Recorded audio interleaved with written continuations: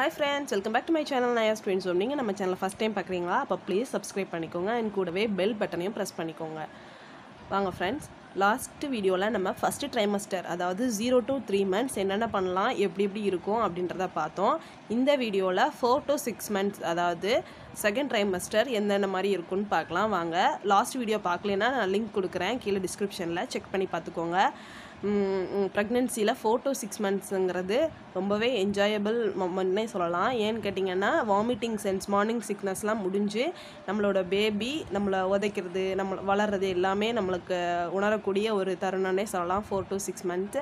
ஆமாங்க, நம்மளோட பேபியோட ஃபுல் ஃபார்ம் ஒரு குழந்தையா உருவாகி இருக்கிறது தான் 4 to 6 months அந்த மாதிரி சொல்லலாம். 0 to 3ல் அது எல்லாமே க்ரோ ஆகிட்டுருக்கும். ஆனால் 4 to 6 monthsல கம்ப்ளீட் ஆகிருக்கும். நம்ம இதிலேருந்து நம்ம வாமிட்டிங்லாம் முடிஞ்சிருக்கும். ஸோ நம்ம நல்லா ஹெல்த்தியாக சாப்பிட்டு நம்ம குழந்தைய வெயிட் கெயின் ஆகிறது தான் இனிமேல் நம்ம பார்க்கணும்.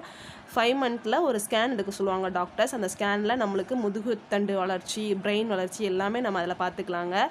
அதில் பார்த்துட்டு நம்ம 5 to 8 months 9 monthsல நம்ம அதாவது வெயிட் கெயினை தான், நம்ம குழந்தையோட வெயிட் கெயினை தான் பார்க்கணும். அதுக்கு வந்து ஒரு ஃபுட் ஷார்ட் போட்டுக்கோங்க. 4 monthsலேருந்தே நம்மளுக்கு வாமிட்டிங்லாம் நின்றும். ஸோ ஒரு ஃபுட் ஷார்ட் போட்டுக்கோங்க. எப்படி சாப்பிட்ணும், கரெக்ட் டைமிங்கில் சாப்பிட்டிங்கன்னா குழந்தைக்கும் அந்த சத்து வந்து ஈஸியாக போய் சேரும். அது எப்படி பண்ணலான்னா, காலையில் எழுந்திரிச்சோன்னா ஒரு கிளாஸ் மில்கில் நிறைய கால்சியம் கண்டென்ட் இருக்குது. ஸோ மில்க் அவாய்ட் பண்ணாதீங்க, கண்டிப்பாக சேர்த்துக்கோங்க. அப்புறமா மார்னிங் டிஃபன், இட்லி, தோசை, சப்பாத்தி உங்களுக்கு எது பிடிக்குதோ அதை சாப்பிட்டுக்கலாம். ஒரு 8:30 9 சாப்பிட்ருங்க. அப்புறமா ஒரு 11:30 அந்த ரேஞ்சில் ஒரு ஃப்ரெஷ் ஃப்ரூட் ஏதாவது எடுத்துக்கலாம். நிறைய ஃப்ரெஷ் ஜூஸோட ஃப்ரூட்ஸ் அப்படியே சாப்பிட்டோம்னா நிறைய ஹெல்த்தியாக இருக்கும். குழந்தைக்கும் அந்த இது போய் சேரும், சத்து போய் சேரும். ஸோ ஒரு ஃப்ரெஷ் ஃப்ரூட் எடுத்துக்கோங்க.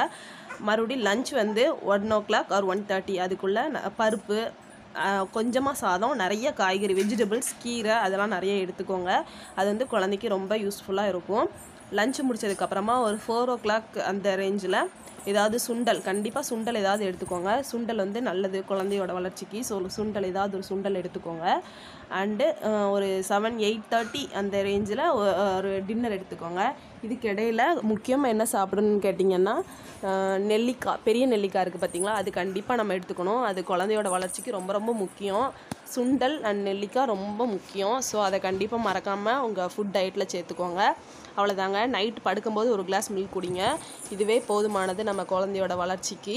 இந்த மாதிரி நீங்கள் ஒரு ஃபுட் டயட் எடுத்துகிட்டு அதை நீங்கள் கண்டினியூ பண்ணிங்கன்னாலே போதும். உங்கள் குழந்தையோட வெயிட் கெயினும் நல்லாயிருக்கும். நம்ம சுண்டல் சாப்பிட்றதுனால வெயிட் கெயின் சூப்பராகவே இருக்கும். அது மாதிரி தண்ணி நிறைய குடிச்சிக்கிட்டே இருங்க. தண்ணி வந்து நான் போன வீடியோவில் சொல்லியிருந்தேன் செம்பு பாத்திரத்தில் குடிங்கன்னு. ஸோ செம்பு பாத்திரத்தை யூஸ் பண்ணி குடிச்சிங்கன்னா ரொம்ப நல்லது. ஒரு நாளைக்கு முடிஞ்ச அளவு தண்ணி குடிங்க. அதான் குழந்தைக்கு வந்து தண்ணி சத்து வந்து பிரச்சனை இல்லாமல் இருக்கும். நிறைய பேருக்கு இப்போ வர பிரச்சனை குழந்தைக்கு தண்ணி பத்தலை அப்படின்னு சொல்கிறது தான். இளநீ முடிஞ்சால் குடிங்க. உங்களுக்கு ரொம்ப கோல்டு இருக்காது அப்படிங்கிறவங்க இளநீ குடிங்க. அண்டு நீர் ஆகாரம்னு சொல்லுவாங்க பார்த்தீங்களா, வடித்த தண்ணி இல்லைனா சோறை போட்டு மறுநாள் காலையில் குடிக்கிறது, உப்பு போட்டு தண்ணி, அந்த தண்ணி எடுத்து குடிக்கிறது, அந்த மாதிரி குடிங்க. குழந்தைக்கு வந்து தண்ணி சத்து நல்லாயிருக்கும். இந்த மாதிரி டயட் கரெக்டாக சார்ட் போட்டு சாப்பிடுங்க. குழந்தையோட வெயிட் கெயின் நல்லாவே இருக்கும். அண்டு நான்வெஜ் சாப்பிட்றவங்களா இருந்தால் இதோடைய தினமும் மத்தியானம் ஒரு முட்டை கண்டிப்பாக எடுத்துக்கணும்.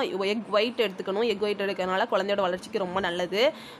நெல்லிக்காய், முட்டை, சுண்டல் இதெல்லாம் எப்படி குழந்தையோட வளர்ச்சிக்கு முக்கியமோ அதே மாதிரி டேட்ஸ் தினமும் எடுத்துக்கணும். 2 டேட்ஸாவது குறைஞ்சது எடுத்துக்கணும். ஏன்னா இது மதர்ஸோட ஹெச்பி லெவலுக்கு ரொம்ப இன்க்ரீஸ் ஆகிறதுக்கு ரொம்ப யூஸ்ஃபுல்லாக இருக்கும். இப்போ காமனாக இருக்க பிரச்சனை என்னென்னா, ஒன்று நான் சொன்ன மாதிரி தண்ணி பத்தலை குழந்தைக்கு, அதுதான் ஒன்று. 2வது வந்து ஹெச்பி லெவல் இல்லை அப்படின்னு சொல்லுவாங்க. இன்ஜெக்ஷன் டெலிவரிக்கு முன்னாடி ஹெச்பி லெவல் கரெக்டாக இருந்தால் தான் டெலிவரி நல்லாயிருக்கும் அப்படி சொல்லுவாங்க. ஸோ ஹெச்பி லெவல் இன்க்ரீஸ் பண்ணணும், கரெக்டாக நம்ம வச்சுக்கணும் அப்படின்னா டெய்லி 2 டேட்ஸ் சாப்பிடுங்க. அண்ட் ட்ரை ஃப்ரூட்ஸ் சாப்பிடுவீங்க அப்படின்னா நீங்கள் அந்த மாதிரி எடுத்துக்கலாம். நட்ஸ் எடுத்துக்கலாம். இந்த மாதிரிலாம் பண்ணிங்கன்னா உங்கள் குழந்தை ஹெல்த்தியாக பிறக்கும். நம்ம வீடியோ பிடிச்சிருந்ததுன்னா லைக் பண்ணுங்கள், ஷேர் பண்ணுங்கள், மறக்காமல் நம்ம சேனலை சப்ஸ்கிரைப் பண்ணுங்கள். தேங்க்ஸ் ஃபார் வாட்சிங்.